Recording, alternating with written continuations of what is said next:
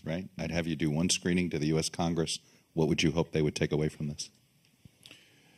I think more than anything, coming out of making the film and as it starts to go out to the world, I realized that we talked about this earlier, our relationship with the fear of nuclear weapons ebbs and flows with the geopolitical situation. Right. And it shouldn't, because the threat is constant. And very often when you look back at history, some of the closest moments to nuclear disaster have actually been in times of relative calm geopolitically. So even though the situation in Ukraine kind of puts it more in the forefront of people's minds, the truth is nuclear weapons are an extraordinarily dangerous thing to have lying around the house.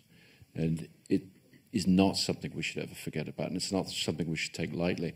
And one of the things that frightens me the most about, you know, you talk about coming home from work with anxiety, but when I hear in the media reasonable people talking about tactical nuclear weapons, right, as if this distinction can be made, and can be made via first politicians and media sort of warming us up to the idea that perhaps there's a certain size of nuclear weapon that would be acceptable as opposed to the large ones. It's kind of like the word clean coal. Sorry. Yeah, it's very much clean coal, tactical nukes. I don't think they exist. Well, and part of the fascination about Oppenheimer is, as you dig in his story, one of the things he did, you know, you talk about things I had to leave out of the film that are in Kai's book and everything. One of the things that he did, he was not naive. He did not get crushed by the system out of naivety. He was incredibly sophisticated.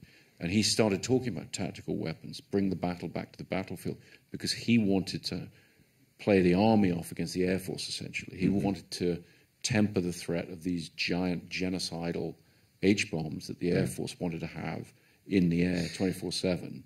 But, you know, you had it, I think he reiterated a few times in the movie, and it's held true, where his belief was, well, if we use it once, it'll mean they won't use it again.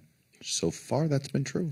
So it's interesting, there's a book by Hariri, one of 21 Lessons for the 21st Century. And one of the things he talks about is, if you look at all of recorded and only partially recorded human history, for most of that period of time, 15% of the population died from violence, from armed conflict. Since 1945, it's been single-digit percentages. So Oppenheimer's and Bohr's dream that war would end did not come to pass, obviously. But as horrific as the concept of mutual assured destruction is, it has acted as a restraint. And if you ask, so far, fingers crossed. But if you ask, what role is nuclear deterrence playing right now in the Ukraine? It is containing the conflict. Now, it's scary because we don't know whether or not it's going to hold. But then again, you know what also nuclear deterrence has done? It's deterred how much we help. It has deterred our ability to help Ukraine more. Absolutely. And but you know, why no-fly zone? Because you've got to enforce it. But I would say we have seen what happens when wars spread across borders in Europe. We saw it in 1939. We saw it in 1914. So, you know, one of my predecessors, I think it was Norris Bradbury, said the role of nuclear weapons is to force world leaders to think of other solutions to their problems. One more screening I want you to have, which is in Silicon Valley. And what do you want those guys to take away from this film? I think what I would want them to take away is the concept of accountability. Not to sideline the conversation to the labor disputes going on in Hollywood right now, but a lot of it, when they're talking about things like AI, when we talk about these issues, they're all ultimately boiled down to the same thing, which is when you innovate with technology, you have to maintain accountability. And the rise of companies over the last 15 years who bandy about the words like algorithm, not knowing what they mean in any kind of meaningful mathematical sense. These guys all know what an algorithm is and what it does. People in my business talking about it, they just don't want to take responsibility for whatever that algorithm does. And applied to AI, that's a terrifying possibility, terrifying.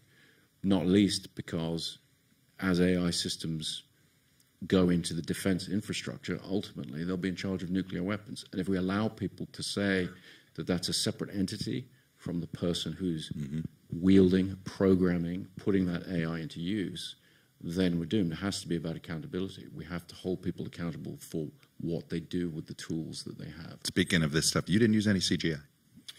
Did not use conscious That's a decision. much lighter question to answer. So it's a nice. Well, I say that, but you didn't because I didn't. And I wonder, are you going to pledge to not use CGI going forward? You don't want to be involved in generative AI. I mean, are there certain things you won't do? No, not at all. Yeah.